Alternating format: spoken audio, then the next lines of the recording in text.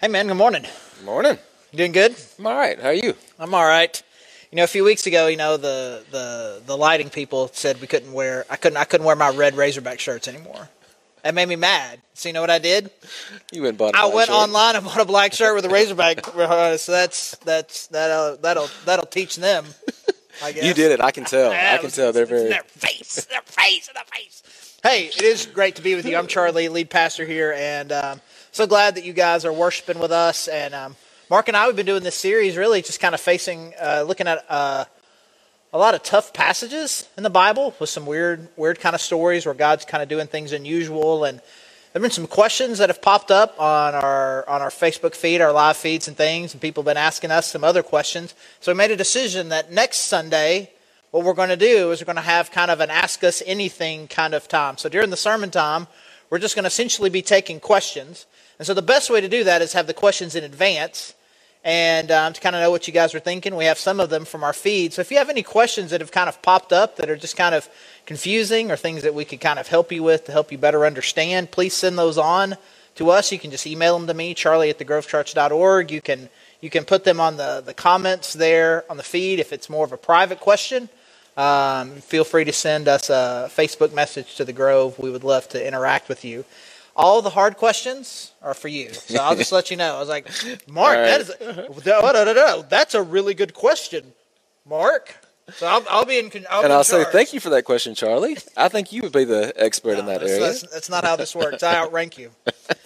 Hey, so this last fall, we kind of did our small group kickoff deal. We did a series in the book of Acts. What was it called?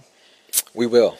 Why you picked that kind of as our small group and sermon kickoff deal. What was it? What was it about that made you feel like, man, we need to study Acts? Yeah. Man, if we're going to talk about what it looks like to be a community that's connected with our eyes on Jesus, trying to listen and obey the Holy Spirit, man, what better book to go to?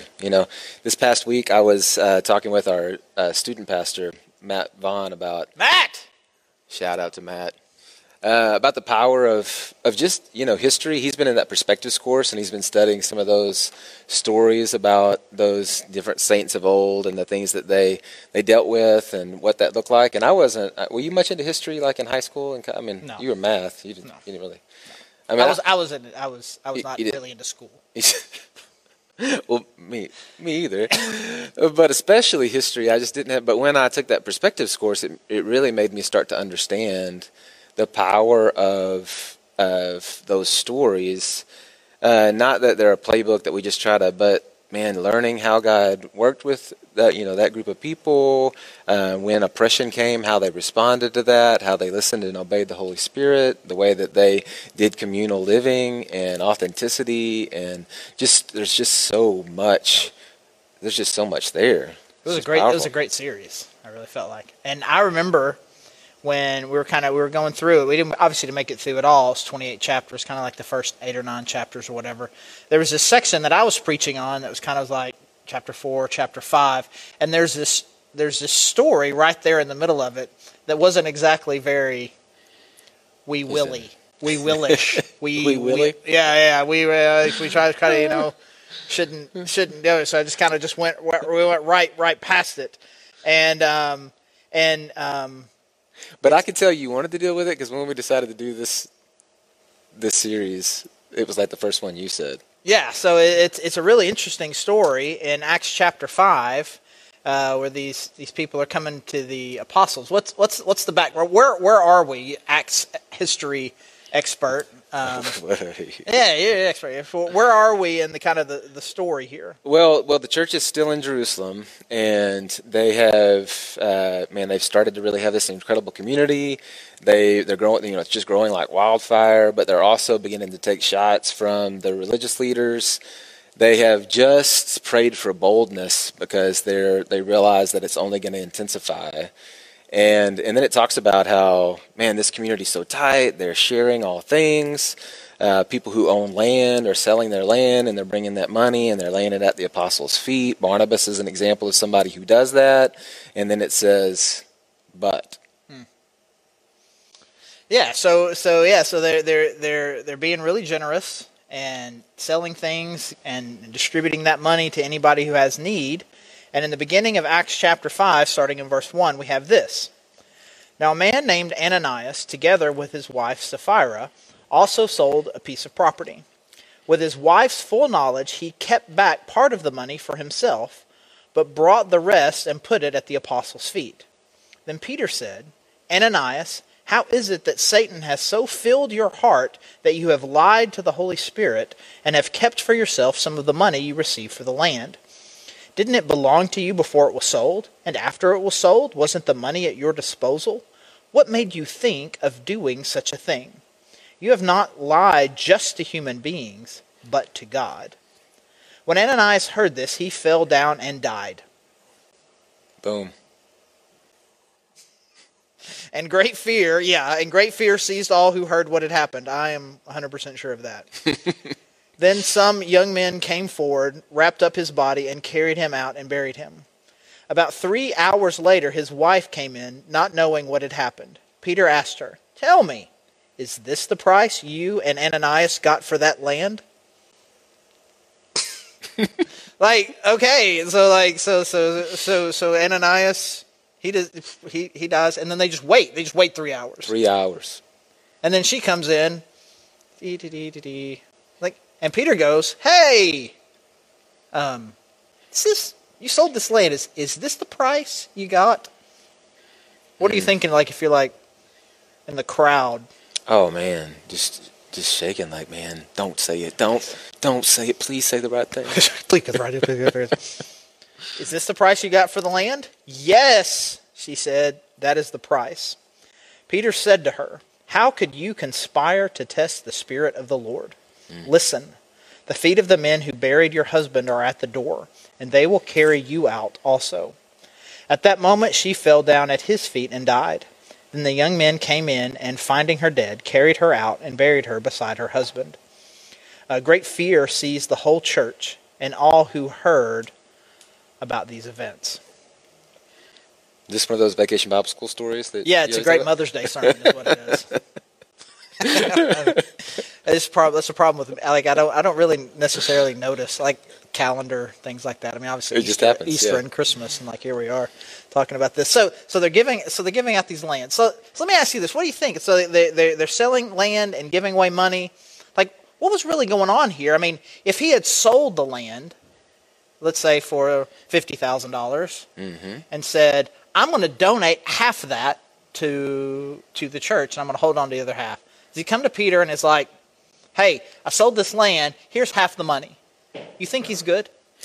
I think so. I mean, there's nothing in the story to tell us otherwise. It sounds like, even the way that Peter kind of says that, it sounds like that, hey, it was yours to do with what you wanted, but why did you lie about it? Which, to me, there's just this huge picture of authenticity that this group, one of the main things that united them was just that they were authentic. In this play, it was Ananias and Sapphira putting on one face when there was really another reality. And I feel like he could have done it. He just needed to be truthful about it. I mean, so theoretically, obviously, there are some people in this church community that probably owned a piece of land they could have sold and just didn't. Mm-hmm. And this didn't happen to them. There's people who weren't generous at all. I mean, this is, at a minimum, somewhat generous. They sold a piece of land and gave some of the money away. So I've heard some people that they like to tie this to generosity. Like this is the sin is generosity, that they were not generous. That doesn't seem to be. Yeah, they're actually very generous. Yeah. They did a good thing, a relatively good thing, and yet ended up with an incredibly severe punishment. And so again, the whole thing and the way they set up sounds like a bad word. The apostles wouldn't set anybody up. The way they staged it, I guess, maybe that's not a good word either for Sapphira. I mean, they gave her a chance to say something different, and she didn't. No, she got the chance. Yeah, and so the big question then is why this punishment for this sin? And there's a handful of reasons and things that we could talk about of why essentially the death penalty for Ananias and Sapphira for seemingly doing something relatively generous. So we'll just say, first of all, what the sin is. I mean, it's kind of two parts. One is that they lied to God's apostles. And one of the things that you see, like in the Bible, is that it's not like from Genesis to Revelation, there's just miracles, miracles, miracles, miracles. It's just nonstop miracles. It seems like that God is more wanting people to respond to him out of faith. Mm-hmm. And that miracles are something that God does occasionally. But there are a couple of seasons in which they're done really intensely. And one is the Exodus, when Moses comes to Pharaoh all the way through Joshua conquering the land. And the other one is the time of Jesus all the way this time with the apostles. And it seems that what God was wanting to do, certainly with Pharaoh and Moses, and even the people in Moses, that God is like, this is my guy. This is my guy. You don't mess with him. He's mine. I want you to know it, and I'm going to establish his authority with all of these things. And then you see that. I mean, Jesus comes and he does some signs reluctantly sometimes. He doesn't really want to do miracles. He's like, I don't want you to follow me because you saw me do something cool. I want you to follow me. But it seems like that also, again, you read, especially that first part of the book of Acts, that God is trying to establish in the minds of the people that these aren't just some rabbis. These aren't just some teachers. These are my new Moseses. And so the level and the quality and the type of their miracles that they're doing, and then it's like these are my apostles. And then essentially what it says two different times, both with Ananias and Sapphira, it says, and great fear seized all. And then at the very end, great fear seized the whole church and all who heard about these events. Suddenly you realize these aren't just some dudes. Right.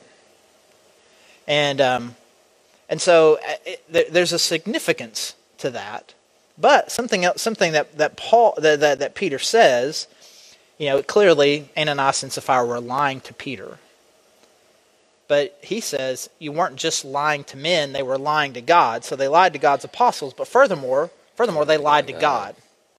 What do you think? What is Peter getting at there? Because he makes that connection. You lied to the Holy Spirit. You're not lying to men. You're lying to God. Clearly, they lied to men. What does it mean that they were lying to God, not just men? Yeah, I was thinking about it as I studied it. There's just a practical side of, somebody maybe found out and ratted them out to Peter, but Peter knows. So the Holy Spirit must have revealed it to him. We don't know that anybody came in and snitched on him. So, practically, it's this sin against God because they may have gotten away with it and nobody would have known, but God knew. Mm. And so the idea that sin, even those hidden things that maybe no person knew, God knows. So hold up, I don't know if I'm liking what you're saying here right now. Let me make sure I understand what you're saying. Is that even the sins that nobody knows about are bad? Yes. God knows, which makes them, that there's this sin against God, the other one who knows all. But then, besides just the things that go on in your life, he also knows. But then there's also just the reality of in God's kingdom, his standard. And, we may look around and have a different standard between us, but in his kingdom, there's a standard. And to be in his kingdom, to be in his presence, his standard is what matters. This holy standard that he sets. And I may speed in my car today, and I'm actually endangering you or the other people on the road. But if you also speed, then you're like, all right, well, I speed too. No big deal. But because there is a law of the land, and when a law is broken, we're responsible to that law. Who's responsible to protect? It's not just between us, although it may harm somebody. There was less money maybe to provide, but the sin was against God. Okay. It was more than just between people. we may not ever be able to do this anymore because I don't know if I like what you're saying there either. So you're saying that if I speed and no cop catches me, it's still a problem. It's still a problem. We'll see. Yeah. So I mean, yeah. So the gravity of it, according to Peter, was about what they did to God. It's not just that you weren't as generous as you could have been, and it's not just simply that you lied to the apostles, which is a big deal. Again, I think God is establishing the apostles as somebody different than all the other people that have been leaders in the temples or whatever. That's a big enough deal. But it is them lying to God. And God saw this in this moment, in that moment, for what they were doing, for what he was trying to do in establishing this church. He took that offense and said, without any hesitation, they died. Yeah, Peter asked Ananias why, but didn't even give him the chance to answer. Why did you do this? Boom. Boom. Yeah. And so I think one of the things I think it's important for us to take from this passage, and one of the things I feel like people say a lot is that the Old Testament God and the New Testament God don't match up. That the Old Testament God seems really, really mean, and the New Testament God, seen through Jesus, is really, really nice. And then there's this hard break in between these two testaments, where God radically shifts. And we've done this before in a lot of Old Testament passages. Like we did this in, I remember over a Christmas series we did. We're kind of looking at the Old Testament stories, and so one of the things I like about what we do, we look at quite a few Old Testament stories, and you see the grace of God. You see God waiting. Mm-hmm. I mean, the story of the 10 plagues is a scary story, but God gave Pharaoh 10 plagues, 9 plagues, and they just got progressively worse. And in that is hints of grace. Hey, I'm the God of the universe here. You see what I can do? No, really. No, really. Even some of these things in judgment, we see the grace of God and the kindness and the compassion and the patience of God. But also at the same time in the New Testament, I mean, it's not like God used to really, really, really, really hate sin, and now suddenly he's okay with it, and everything's kind of, oh shucks, buddy, you'll get them next time. I mean, the reality of it is, they lied to the apostles, they lied to God, and God still hates sin. God hates sin. And the same God that hated sin and punished sin in the story of Noah, again, that's one of the other ones. One of the stories we talked about, the story of Noah. It took Noah over 100 years to build that boat. And in 100 years, God is saying to the world, here's your chance. And no one took it. Well, we see a gracious God that follows with punishment. But here, and we see the same thing. We see a little bit of what we like to call the Old Testament God. But it's really just God. And so I think one of the things I think that this story can really help us with is eliminate that idea of Old Testament God, New Testament God. There's just this God, and God hates sin. And so we use that phrase, God hates sin. It sounds like a good churchy thing to say. It was like, yes, God hates sin. Sin bad, God good, God hates sin. What do we mean? What does that mean? Why don't you explain it? It's like when we say, as a church, pastor, we look at the scriptures and we say, God hates sin. What do we mean by that? Why does God hate sin?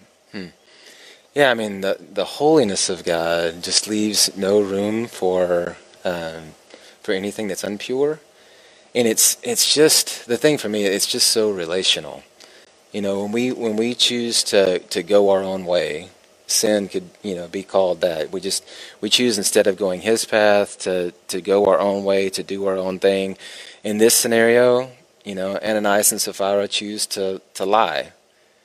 Their lie is a step of, hey, instead of giving and trusting, instead of telling the truth and being transparent and trusting with what this community thinks about us and that our significance is in God, they're letting down and trying to provide for themselves. They're lacking trust. So all of it is relational. But this is another reason why the sin is with God, because it's so relational with God. And God wants this close fellowship with us. And when we choose to sin, we hurt people, but we also just turn our back and go our own way and lack worship, lack trust, lack faith. So it's a direct shot, and He hates it. He wants us just to embrace Him, to be close to Him, to trust Him, to tell the truth and just trust Him with the outcome, right? To do the things and let Him be God. And I know every time if I look back and I think about sin in my life, it's always me trying to take some shortcut to replace God or to stand on my own and not humble myself and be in close relationship with Him, and trust in Him. So you used a word there, a very churchy word. You used the word, but because of God's holiness, sin is offensive to Him. Can you just, for the sake of those of us who are still kind of, what is that? What is that? What does it mean that God is holy? What is the holiness of God? It means that He is just set apart. He's set apart in His power. He's set apart in His purity. That there is nothing unpure in Him, which makes Him totally different. Right. If you ever do this thing where it's like I hate it. Like there's a group of guys or a group of people and they're having a good time, and then you walk in and then everybody feels like make a joke or they have to start acting where preacher guys here. Preacher's here. Watch your mouth. Or somebody's got a beer or something. It's just water, right? I hate that, by the way. Mm-hmm. Don't do that. I guess now that I've said it, now everybody's going to do it because that's the kind of people y'all are. In a snarky way. But the idea behind that is someone very different than us is here. I need to change my behavior. The other thing is that you hear people, you use some inappropriate language. And then this old expression is, do you kiss your mother with that mouth? Right? The idea being, you wouldn't be like that if your mom were here, right? Because mom is different. And I think there is just this sense in which God is very different. Mm-hmm. And we do emphasize, because of what Jesus did, we do emphasize how God wants a personal relationship with us. How God is a dad. In fact, we talked about this. God as dad, God as husband are very loving, intimate, relational components. But the thing that, Father has, there's an authority piece to it. There's also a king piece to it in the metaphors that the Bible uses. And there's just certain things that you cannot say or do to the king. If I say to you right now, maybe I'm going to punch you in the face. That's nothing. If I put on Twitter that I want to do that to the president, that's another level. If I actually said it to the president's face, that's another level. There's just these authority levels. So you've got your mom is too nice, is too good to say something ugly to, but then you've also got the way that you treat authority is different. And sometimes I do think we do spend a lot of time talking about how relational and loving God is. We do lose just a little bit of how different He is. And how, if Jesus were standing here, literally standing here, would you say that? No, I wouldn't say that if Jesus were here. And He is. And yet He is. It's like I would not want to offend Jesus in this way. Yet, like you said, even the things that are done in private are offending a great, awesome, holy, and powerful God. And so, God hates sin, and this is probably the least insightful thing that will be said on this stage all year. So if God hates sin, so we should avoid it. That seems really, yeah. I mean, So that's your application today, guys. Don't do the sin. Right? I mean, it just seems real simple, but like stop. Just don't.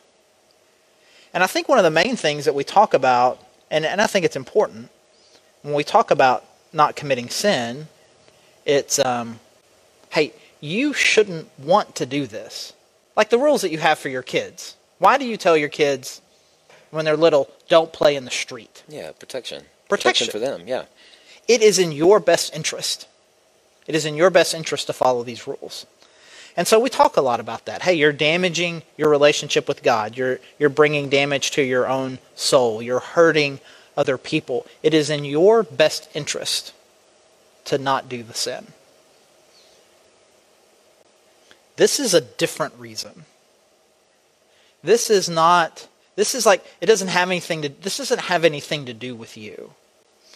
Because of who God is and his character and his very nature, you should not do sin.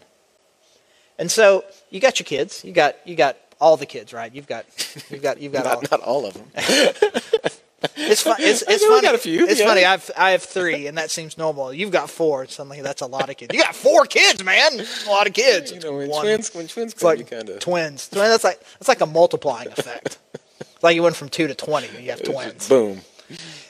So you got a kid, and you tell them, hey, don't do this.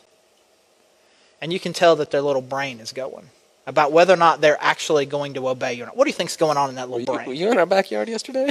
You seem to have seen this. I was in my own house yesterday. But go ahead. What is the calculation that a kid you think is making about whether or not they're going to follow a rule or not? I mean, part of it is Daddy serious? Is he going to do anything about it? Mm-hmm. They're usually not. I can tell they're not really thinking through the reasoning behind it.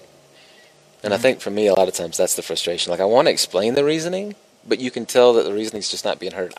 I want to do this. Dad says no. Dad's silly. Is he really going to stop me, or am I just gonna do it because I really want to do it? Yeah, it's the Eve in the Garden of Eden calculation. When Eve saw that the fruit looked good, and it would probably be tasty, and what that snake said kind of makes sense, she took it and ate it. There wasn't any consideration of, but God said, and I am scared, and I don't want to offend God. I'm scared to offend Him, not necessarily because I'm going to drop dead, but just because of how awesome He is, how great He is. I don't want to do that. That is enough. That sin is highly offensive, and to the God who loves me, to the God who gave me everything, that's enough. It's a child's calculation. If I'm going to edit my response to a sin based on my perception of its personal value to me. We serve a good God, and so thankfully, all the things that He puts in the sin category are things that are damaging, and all the things that He puts in the you should do these are enriching. That's good. But even if you look at it, like I'm reading through, it's like, I don't know that I like this one though. I don't know that I understand the purpose of that one. Therefore, I'm going to move this into some sort of optional category. And you can imagine Ananias and Sapphira having a very similar talk to that. Well, Jim and Jeannie, they didn't even sell their land. And we need some money for something else. We'll just give them half, and God should be happy with that. But let's not. What are you gonna say? Let's not tell them. Let's not tell them. We still want all these points, and it's fine. I've determined by my rules that this is fine. And in a very shocking, sudden way, the whole church learned something that we need to learn. It's not about my ability to calculate. It's not about what I think. It is about God. And so I just encourage you, man. I just know, again, that all of us out there, I don't have to be some sort of prophet to say that There are people sitting in living rooms and outside all over Northwest Arkansas right now who are walking around with a private sin that they've decided for whatever reason is really not as bad. It's really not that big a deal. I don't really need to worry about this. It's fine. And it's not fine, in part, like the things that we say all the time, because of what it's doing to you. But let's go another level. It's not fine because of who God is. And so let's live lives that honor God by avoiding and stopping the sin that he hates so much. So as we move to a time of worship, man, I just encourage you to have a time of confession. God, I am sorry. I am sorry for who I am, for what I've done. I'm sorry for the sin. I'm sorry for the offense and the hurt that I've caused. And then let's just ask that same Holy Spirit to give us the strength and the courage to be overcomers of these things that are holding us back. So you can do that as we worship. And as always, if you want to, go get the elements of communion, and you can just take them right there where you are, and just celebrate and thank God and reflect that sin is not the end, that death is not the end, but that Jesus Christ died so that we can have life. But let's just spend some time in worship and reflection and prayer about breaking this stronghold that sin has on us, and saying that because of who God is, I want to live for him. Let me pray.